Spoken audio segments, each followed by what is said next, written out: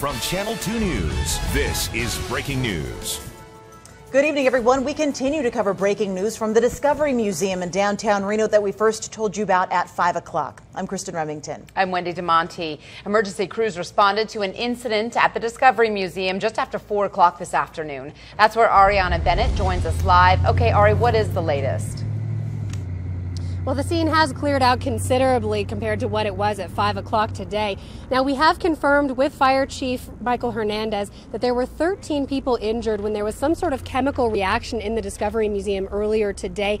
There were 9 people transported to Reno Regional Medical Center. 8 of those were children, 1 adult, and then there were 4 people who were treated on scene and did not want to be transported. Now, they told us that what happened was there was some sort of demonstration that had to do with the science behind tornadoes.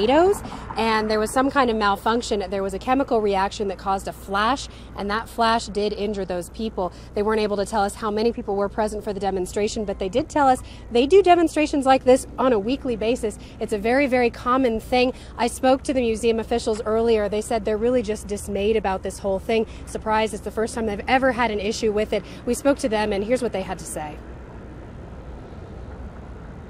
Safety is always key with everything that we do. We obviously want to provide an engaging experience, but we want it to be totally safe.